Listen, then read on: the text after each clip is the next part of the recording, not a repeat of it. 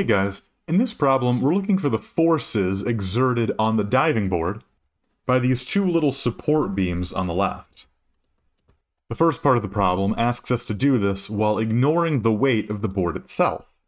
This is a statics problem, so we'll have to solve it by considering the fact that, assuming the board is in place and motionless, then its net torque should be 0, and net forces on it should also be 0.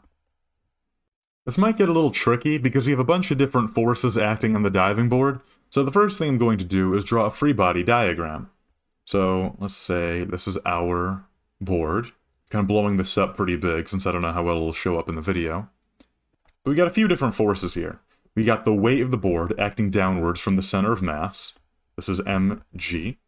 There's also going to be the weight of the diver standing on its tip. I'm going to call that big mg.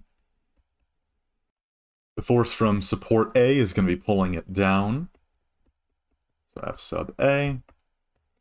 And then there's going to be the force from support B that's actually putting it up. So, unfortunately, I kind of drew my little force is in the way here. Let me fix that. There we go. So the force from... hang on. There we go. So the force from support B points upward right here. At least that's a rough approximation of how they're positioned in the diagram. So now let's take a look at the torques and forces on this. We'll go with a standard coordinate system where up is positive, to the right is positive in the x direction, and a positive torque is one that is counterclockwise. So first, let's write a torque equation for what's going on here, a net torque equation. We know this should be 0 if we're at rest, but we need to analyze the components. And let's say that our pivot point is right here where F sub A is. This is going to be helpful to us in our math, because it means we can ignore F sub A, because a force acting directly on the pivot can just be ignored. That means that since there's no lever arm. So first, the torque from F sub B is going to be positive, since it's pointing upwards, which means it goes along with the counterclockwise direction. So that's F sub B multiplied by its lever arm. Its lever arm is going to be 1 meter, as the diagram tells us. So that's what this distance is, 1 meter. The problem specifically asks us to ignore this mg term, for part A at least. And then the force from the weight of the diver at the tip, that's going to be minus, because we can see it's pointing downwards. So that's going to push the board in a clockwise direction, which is negative. So that is big mg multiplied by that lever arm, which we can see from the diagram is a total of 4 meters. That's 4 meters. So doing a bit of numeric simplification, this is just saying that F sub B times 1 is just F sub B minus 4 times mg, so 4 mg is equal to 0, which can be simply written as F sub B equals 4 mg, which means we can find F sub B, one half of the problem, pretty simply by just plugging in our values for the mass of the diver and the gravitational acceleration. So F sub B is equal to 4 multiplied by 52 kilograms, the weight of the diver, multiplied by the gravitational acceleration, 9.8 meters per second squared. Put this into a calculator, and we find a weight, or a force, of about 2,038 newtons. And this is directed upwards. And you might also want to write this in scientific notation.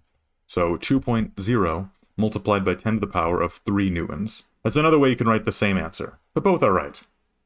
But the problem wants us to find F sub A as well, not just F sub B. But the way we defined our setup, we can't find that using the torque alone. So let's use a net force equation, because we know from statics that if the diving board is at rest, the net force in the y direction should be 0 as well.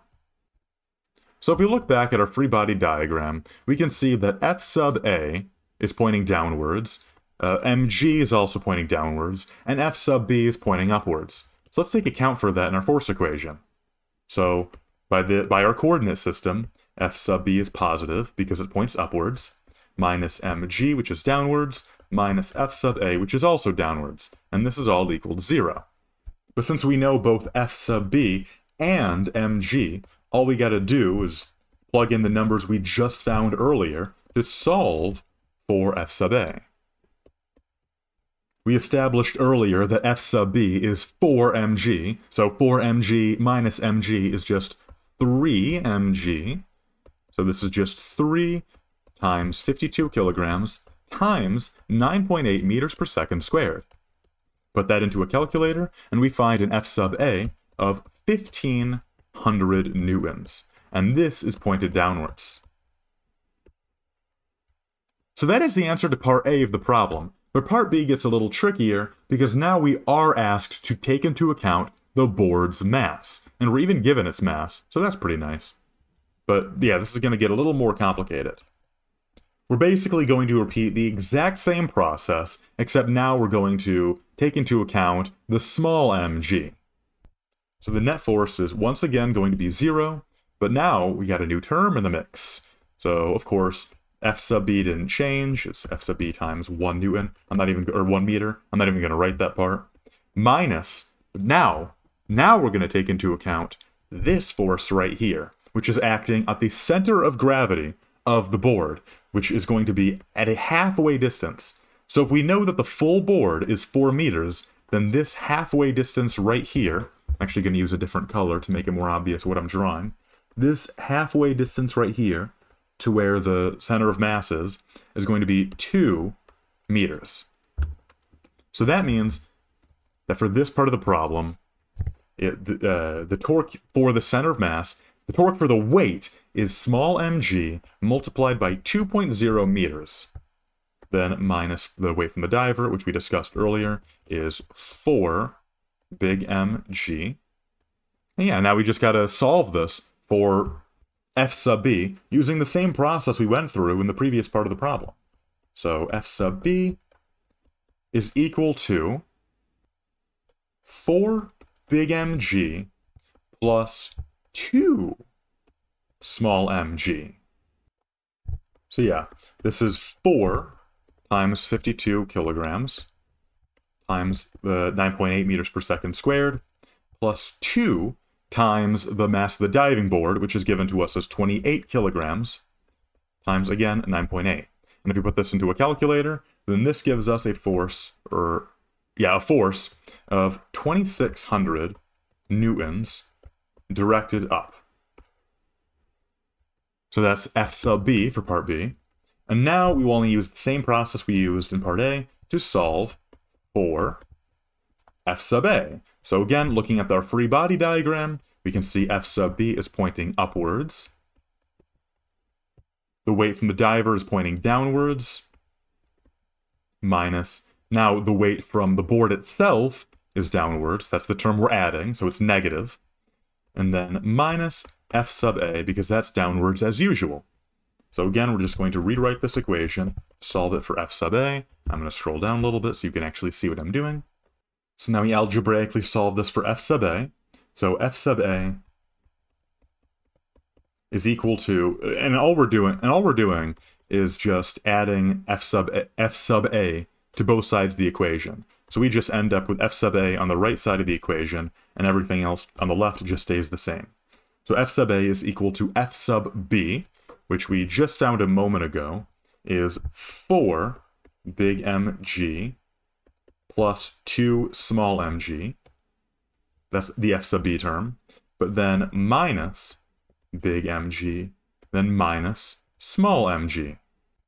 So a few of these terms can obviously be simplified down a bit, because 4 big mg minus single big mg is obviously just 3 big mg. And then plus 2 small mg minus small mg is, of course, just 1 small mg. So our final formula is 3 big mg plus small mg. So all we got to do is plug that into our calculator. So this is equal to 3 multiplied by the big mass of 52 kilograms times 9.8 meters per second squared plus the mass of the diving board, which is 28 kilograms times 9.8 meters per second squared. And if we put that into a calculator, then we get a force for F sub A of about 1,800 newtons. And this time it's pointing downwards. And that is it for the entirety of this problem. That is it for every part of this problem. That is it for this video. I hope it helped you out. If it did, please share this with your friends or consider subscribing. That'll help me out a lot in making more videos just like this one. And if you have a request for a future video or a comment, just leave a question down below and I'll take a look when I can. And I'll try to help you out as best as I can. But that's all for now, and I hope you all have a lovely night. Bye-bye.